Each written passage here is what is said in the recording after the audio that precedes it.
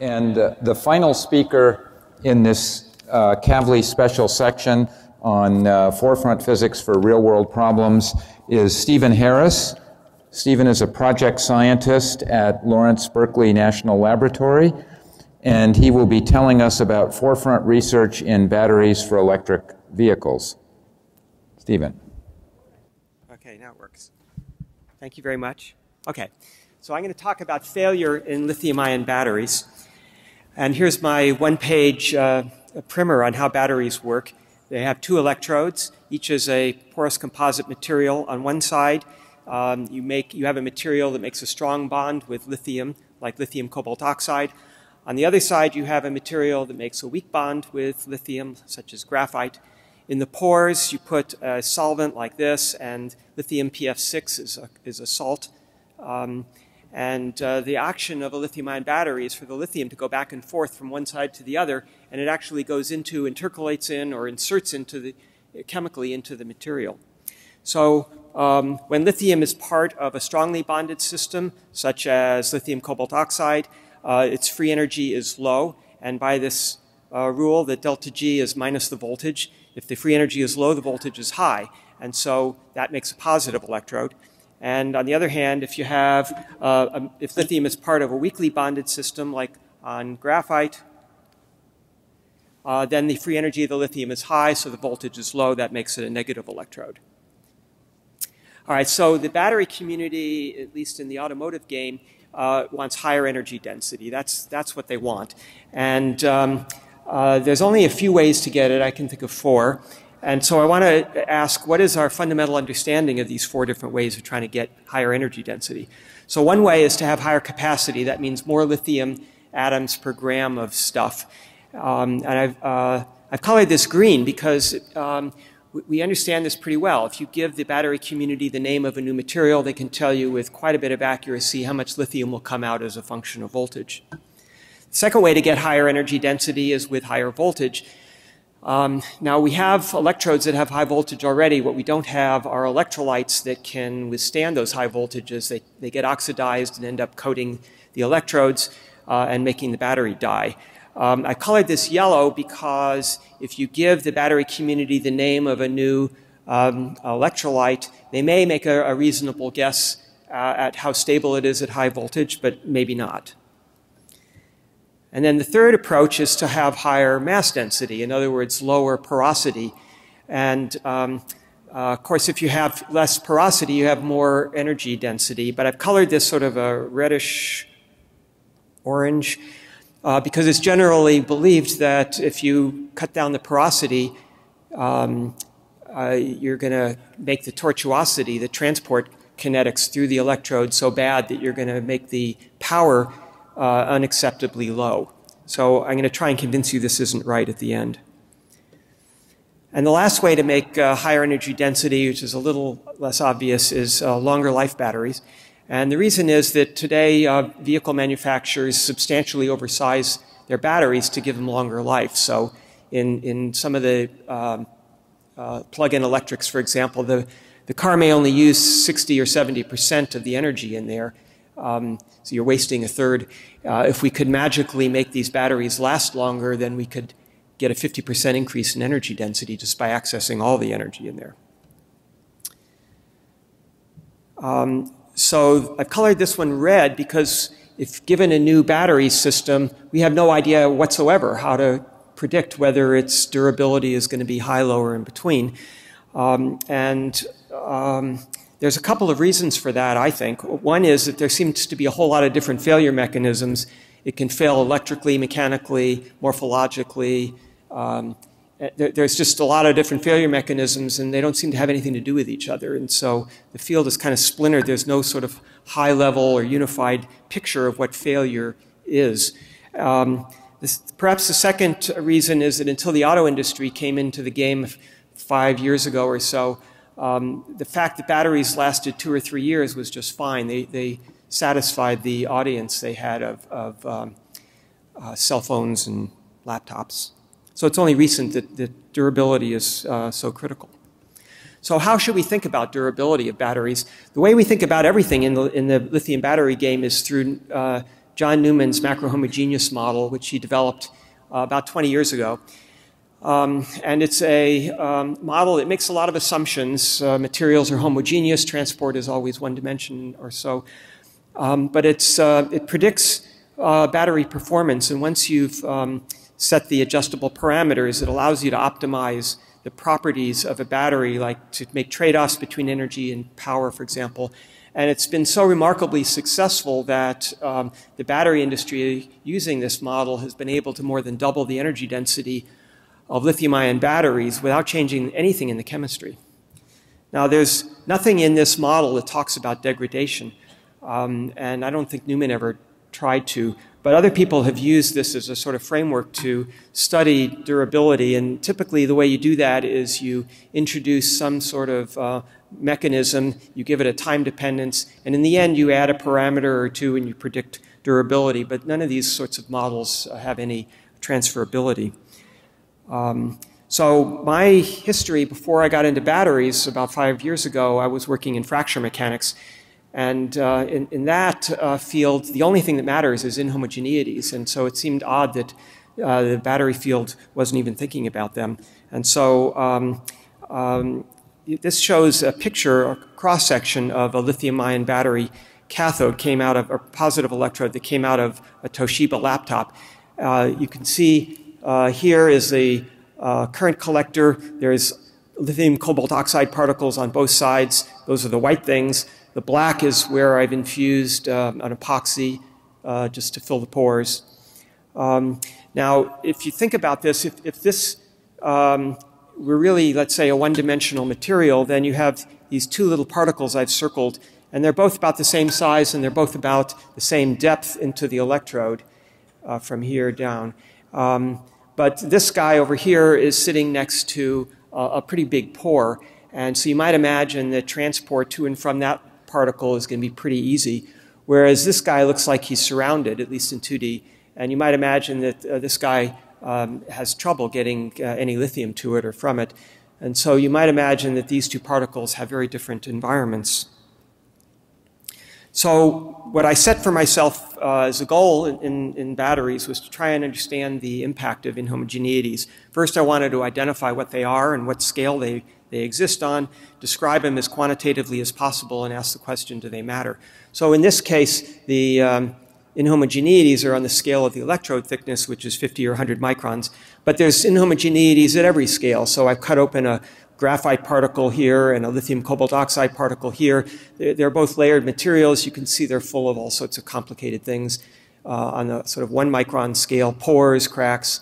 And then if you go down farther, you can see finer cracks. Basically, there's inhomogeneities at every length scale.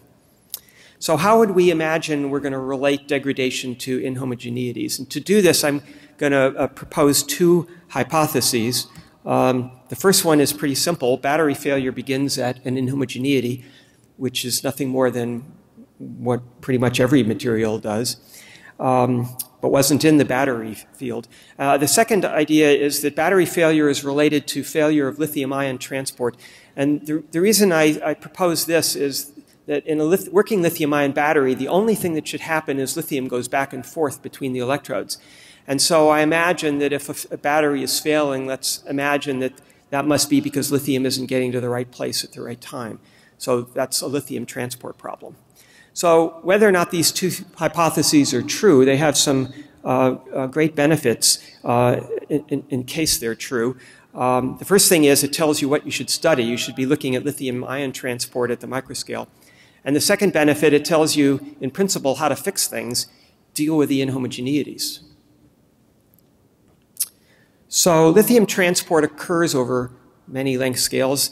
You see lithium transport between particles, within a particle, and then there are these degradation films I mentioned earlier that coat particles, and lithium has to get across them. I've worked on all of these. I'm just going to talk about the first two. So let's start with transport between particles. So originally there was pretty much no quantitative information about interparticle heterogeneity, and instead it was assumed that there were these homogeneous properties like porosity and tortuosity that were constant in time and space. So I wanted to ask, is that true? So how do we envision, how do we view lithium ions moving around? They have no real convenient spectra, but they do have one convenient feature which was well known at the time, and that is that when lithium ions go into graphite, they change the color of graphite. So whereas graphite may start out gray, once it's about 50% lithiated, it turns blue, and then at about 75% lithiated, it turns red, and near 100% lithiated, it turns gold. So I figured I could use this as a way to monitor where the lithium was going. So the problem is that you normally, electrodes are facing each other and you can't look inside. So what I did is I said we're going to have an open sandwich version of these electrodes, put them next to each other, coplanar, with a little gap in between where we would put electrolyte, and then we could let lithium go back and forth through the edges, one to the other. So here's a side view of the cell I used. There's two electrodes next to each other there, sitting on spring-loaded steel pieces. There's a window above it, a piece of Teflon to keep the steel pieces from touching each other. So if you look down on it, you can see the two electrodes. Here's a piece of graphite about 1 centimeter square. Here's a piece of lithium. Between it is that piece of Teflon, but above the Teflon, next to the two edges, you can put electrolyte in there, and then lithium can travel from one to the other. This sort of geometry has some nice advantages apart from letting me just see things, see colors. Also, the concentration gradients are now spread out over a centimeter instead of 100 microns, so that's easier to see. Of course, everything is very slow, but also any variability that's in the transport will be obvious, or at least that's the idea. So I'm going to zoom in on a little piece of this electrode. The lithium is going to be traveling from south to north, that is, from the lithium metal into the graphite. So you're going to see color move south to north. And so here is a video. This took like a day, a picture every 20 minutes. And so, whoops. Okay, so the first thing you'll notice is that the color is moving from south to north. But then you're going to start seeing little balls of lithium metal that appear and grow. They nucleate and they grow. This is very dangerous in lithium batteries. It has to be avoided. The insertion of lithium into graphite is activated. There's some sort of barrier. And so if you throw lithium at the graphite too fast, it can't get in. And so as a second best alternative, the lithium grabs an electron and electroplates. And the problem is that these little nuclei here can grow and form dendrites, puncture the separator and cause a short circuit. As a result, this has to be avoided at all costs, and so batteries are charged very, very slowly, many hours. This is why it takes so long to charge lithium batteries, and that's not good for customers. So there's been tons of work of course, on thinking about lithium plating in batteries, and the typical paper will address a question like, well, how does plating respond to some change I make in its environment or in the conditions? But if your mind is sort of thinking about inhomogeneities all the time, you might ask different questions.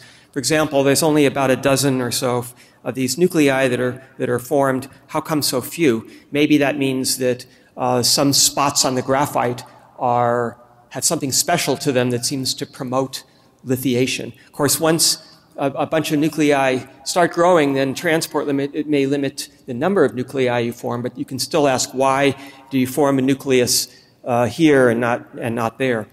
If there is a reason, then maybe we can control or learn to control this plating. But in general, we expect that nucleation is going to be strongly affected by transport between the nuclei as lithium may get depleted. And so if we're going to make a serious attempt to understand that, we have to understand transport in these electrodes, and that means in 3 dimensions. So what I decided to do to get some information about 3D microstructure is I contacted Nigel Brandon and Paul Shearing at Imperial College, who do X-ray tomography. And so we cut up a little piece of graphite shown here. It's about under 0.5 millimeter in each direction. What you're seeing is 43 microns thick. The electrode was actually 86 microns thick, and I asked the computer just to show me only half of it. I'll show you why in a minute. So the question is, oops, sorry. So the question is, how do we identify whether there is inhomogeneity and whether it matters?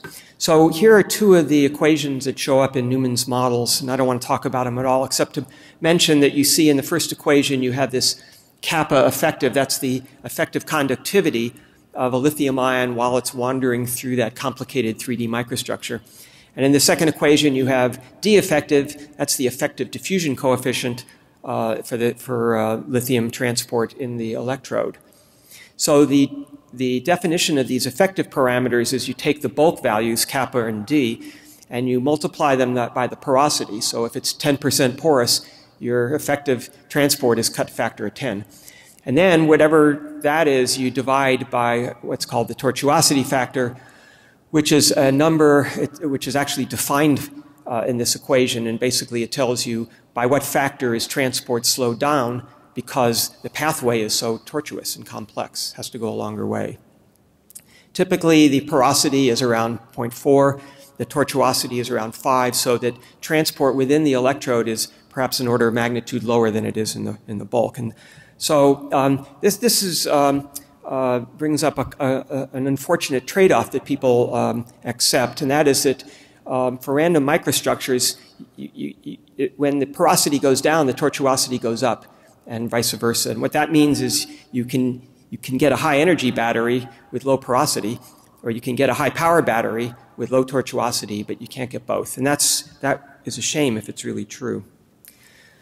So what do you think about if inhomogeneities are on your mind? You could ask, is the tortuosity inhomogeneous and on what scale? You can ask whether the variability in the tortuosity leads to state of charge variability. And if so, is that important?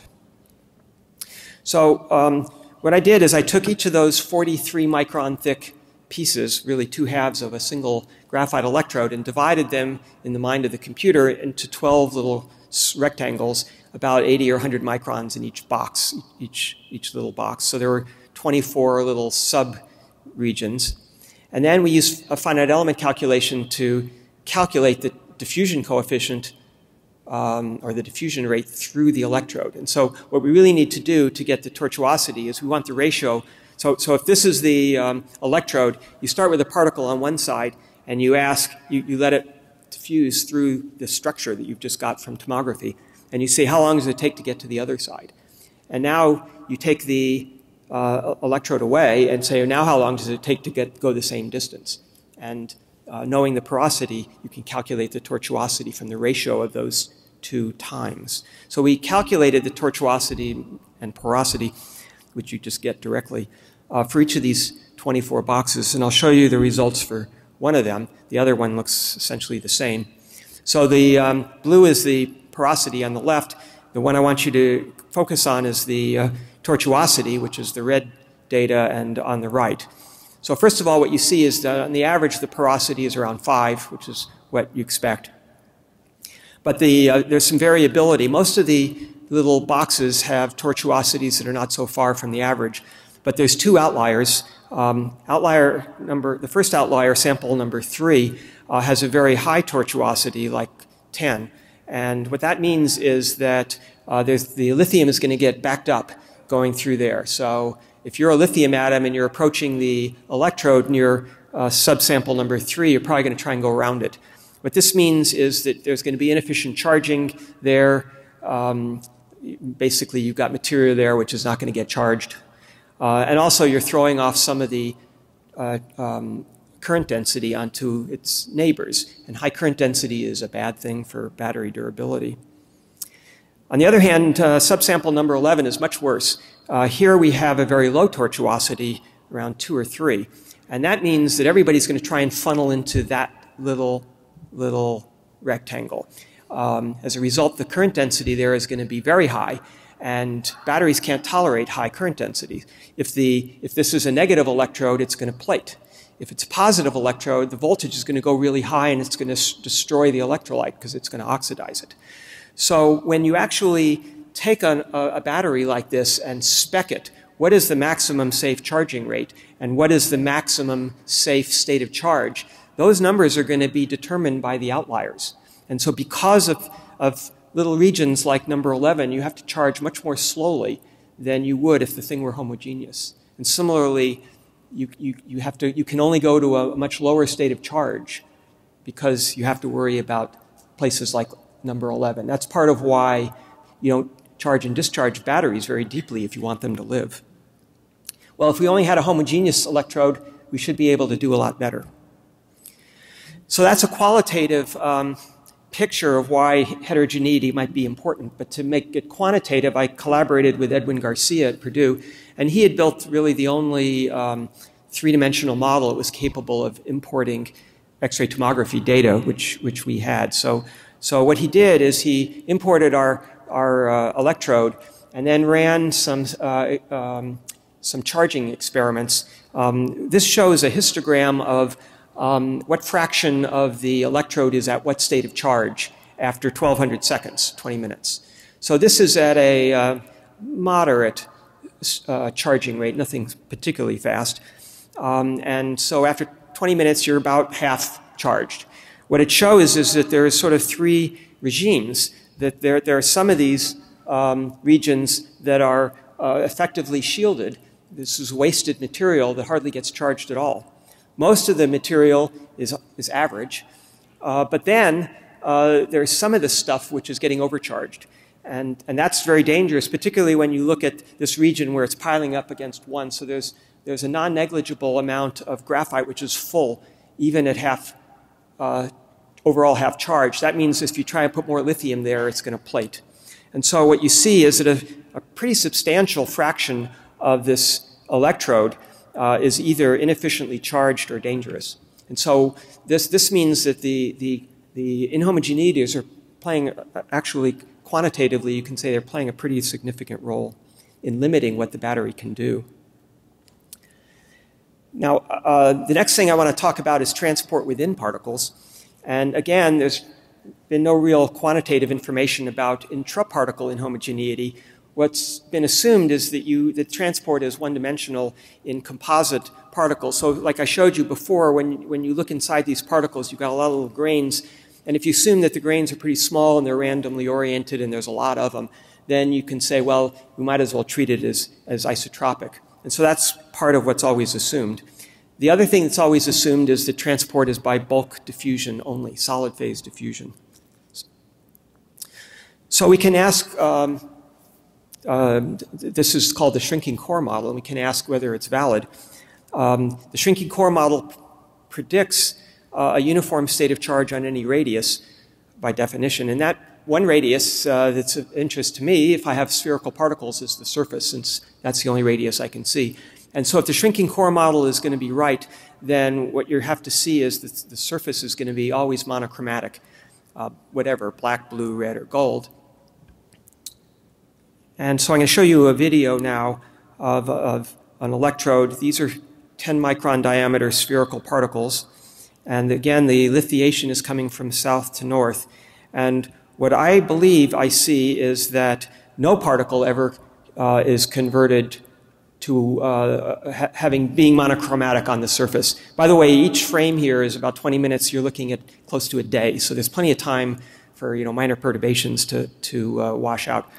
So what this tells me is that, in fact, lithiation is not at all isotropic. Every particle has a hot spot, and lithiation starts there and then turns that little spot colored, and then the transport maybe within the particle or maybe without it, but anyway, transport is then filling in the rest of the particle. The shrinking core model is invalid, in other words.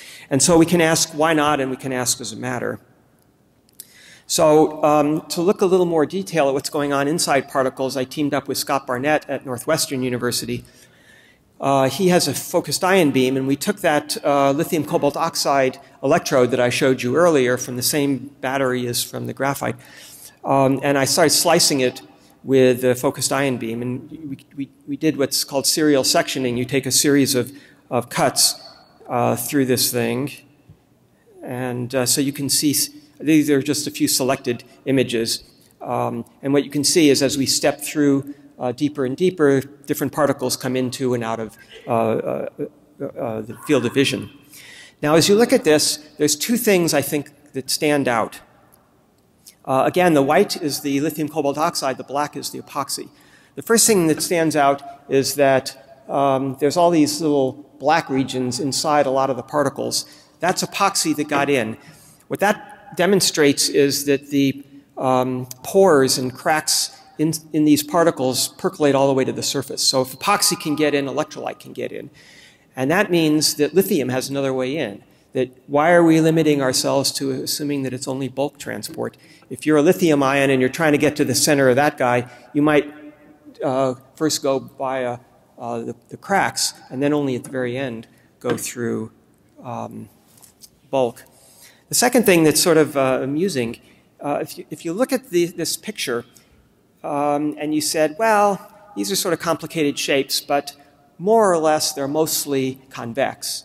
And so why shouldn't we should be able to get some reasonable approximation of these particles with, let's say, an ellipsoid, if not a sphere.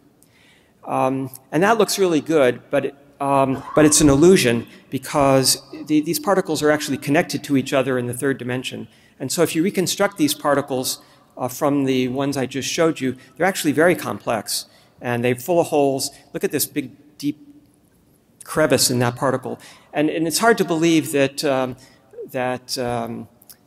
liquid phase transport isn't playing a very large role. Now, it doesn't, whether or not this matters depends on your point of view. If you're trying to optimize an electrode, it doesn't really matter because you're still going to fit your model to a spherical transport. What that really means is you measure how long it takes to fill up the particle, you assume it's a sphere, you get a diffusion coefficient out of it.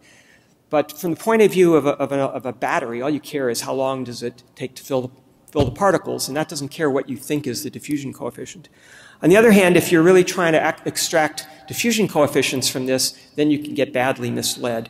And as you can see, people looking at diffusion coefficients get numbers that vary all over the world because what they're looking at is not what they are modeling. Okay, so let me sort of wrap up. My picture is that performance of batteries can be very well predicted with models that homogenize all the materials, given that you're allowed to adjust the parameters on every system appropriately. Inhomogeneities, I think, play a role not in performance, but in the performance limits. So if you want to improve or you want to wonder why the maximum safe charging rate or the maximum power is a certain amount, then that I would claim is likely due to some inhomogeneity somewhere. Same with the maximum safe state of charge. So what should we do? So I'm going to, this is a poem from my childhood about a deacon who decided to build a one-horse shay that would never fail. And it says, but the deacon swore as deacons do with an I do vow or an I tell you, he would build one shay to beat the town and the county and all the country round. It should be so built that it couldn't break down. For, said the deacon, it's mighty plain that the weakest place must stand the strain, and the way to fix it, as I maintain, is only just to make that place as strong as the rest. And if you want to find out what happened to his wonderful shay, you have to read the poem. But the idea is that things break at a weak spot, and the solution is get rid of the weak spots. So what can we do? So here's a simple-minded idea. I mentioned a couple of times, I think, that porosity and tortuosity go in opposite directions. If you make it denser, you're penalized because the tortuosity is going bad. And that's true, but what I said, and maybe you didn't notice, is I said for random structures. But it's not at all true for design structures. Why are we using 16th century technology to make electrodes? So on the right here, on the left is that electrode I showed you before. On the right is a fishbowl with a bunch of marbles in it. And if you pour the marbles in and shake it a little bit, what you discover is that it packs pretty well.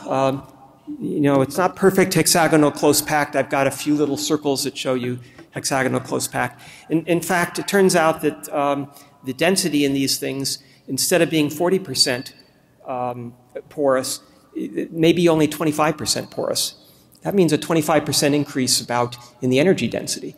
Now, you'd expect that if you ever had such a low porosity in a battery, your tortuosity would be a zillion, but it's not. In fact, the tortuosity in this structure is 2, not 5.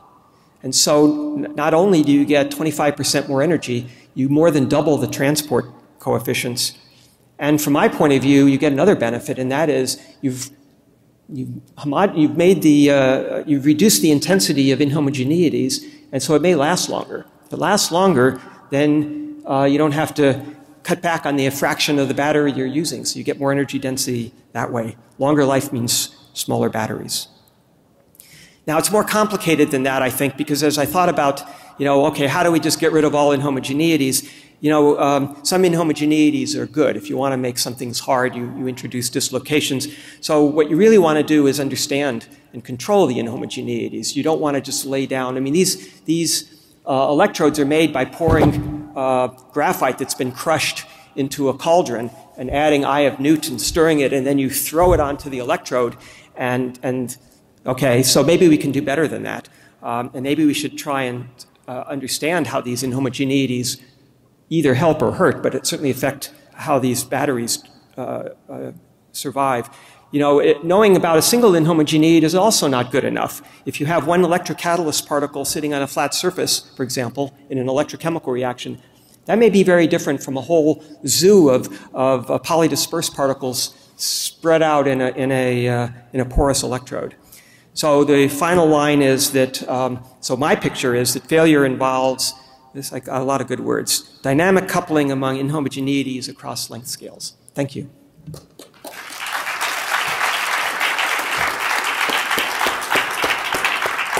That was wonderful. We have time for a couple of questions. Yes.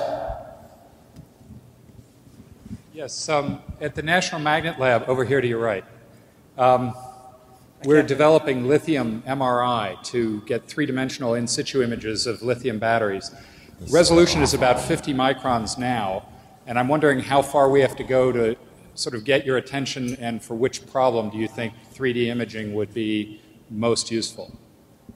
Yeah, I've been really interested in that possibility. 50 microns, I think, is not good enough because the largest scale, I mean, from my particular point of view, it may be different in other systems. If you're looking at a single electrode, the electrode thickness is likely to be around 50 microns.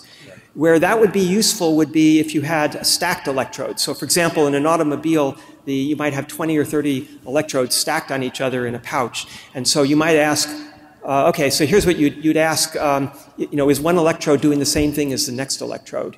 And we don't have answers to that sort of thing. Undoubtedly, out of 20 electrodes, one of them is not as good as the others, and so one of them is either getting overcharged or undercharged, and we have no idea. So if you could look at a stack of electrodes with 50 micron resolution, that would be awesome. Okay, thanks.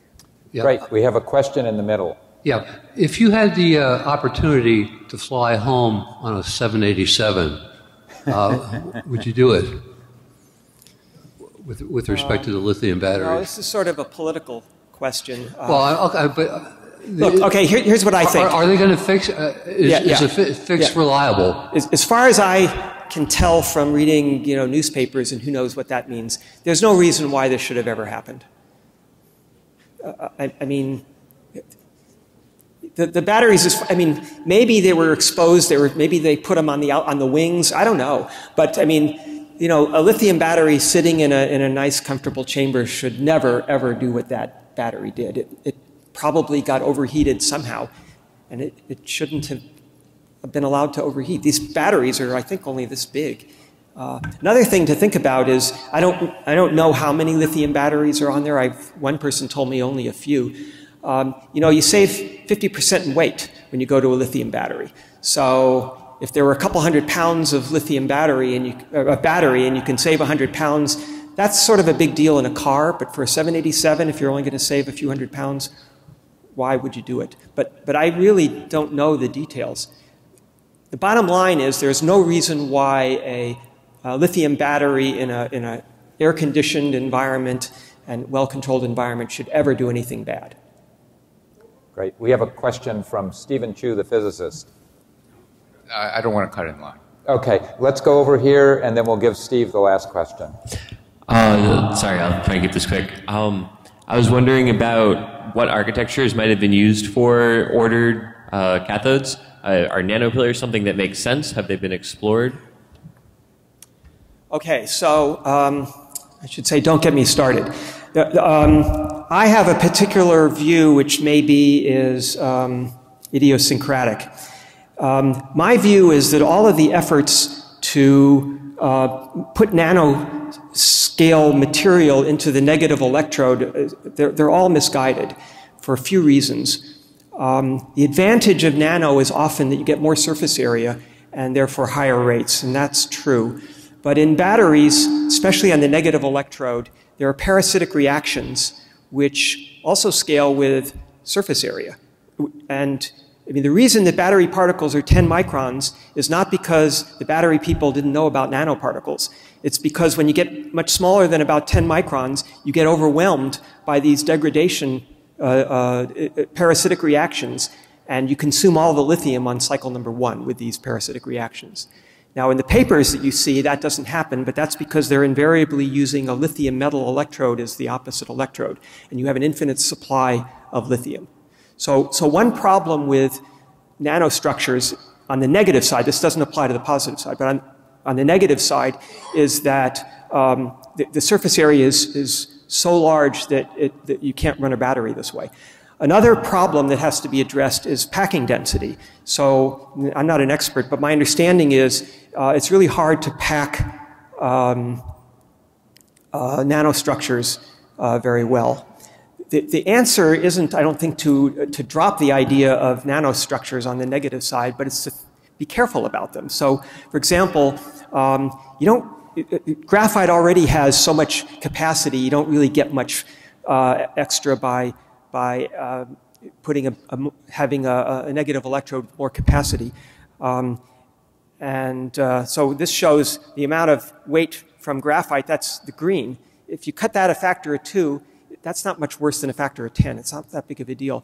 And so you don't need pure silicon nanostructures. You might find that decorating the graphite with little tiny bits of silicon, even if the silicon is only 10% in weight by weight of the graphite, that might be great. And then you double your capacity, which is all anybody ever wants. So I think the people doing nanostructures, they can do great material science. A lot of it doesn't have much to do with batteries. But if you want to have something to do with batteries, there's good stuff to do, but talk to a battery person. And the last question, Steve Chu. Well, actually, I was listening to your other answer, and I just want to make a comment before my real question. At the nano-mesoscale, they are doing all those things, decorations and things like that, as you well know. Yes, and so, right. I mean, I think that's a great idea. They actually are doing that, and they're getting. That's one of the drivers for higher capacity, both on the cathode and the anode side. My question is the following. I agree. On the lithium-ion battery is most fragile when it's depleted 5% to 5% of its full capacity, 10%. It's known phenomenologically you have to be very, very careful about charging at the 5, 10, 15, 20% level. As a warning to all you people who have computers, go into your system and don't let it ever discharge below 25%. You can do that in your Windows system. And you have to charge very slowly. It's known phenomenologically. While you were describing your model, I was listening to whether that's modeled. And at the high end, after 95% charge, you never want to charge beyond 95%. That's where the dendritic formation is occurring. The question is, I was listening for a lot of the dendritic formation, either speed charging or the last little bit is what I know from talking to battery manufacturers phenomenologically. Have you tried to model a more fundamental understanding of this stuff? Yeah.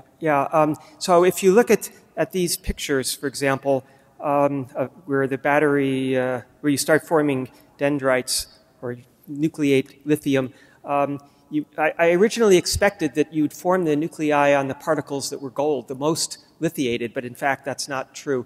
So I think you can lithiate a battery. You can form dendrites on a battery with very low states of charge if you charge too fast or if it's very cold, so that you just put an insuperable barrier over it, and even if thermodynamically it's got plenty of room for lithium to go in, kinetically it may not be able to get there, and so it'll just plate. So yeah, they do charge very, very slowly at the end. That's for a number of reasons, including the fact that lithium transport inside these materials gets very slow when you're near. No, actually, I wasn't asking that. I was asking at the low charge, we know you have to charge very slowly. At the high charge, they slow up for a lot of reasons, but that's where a lot of damage. At the low end and the high end, that's where most of the battery damage occurs. And I was asking whether you can model that a more fundamental principle. Okay, so the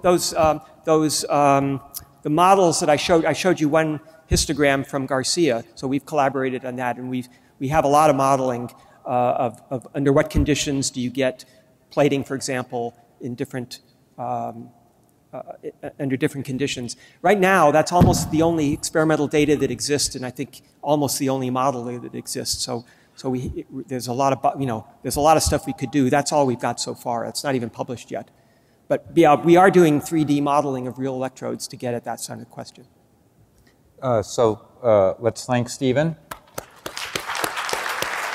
And I would like to end this session by thanking all the speakers for a very lively session, and again acknowledging the support of the Kavli Foundation.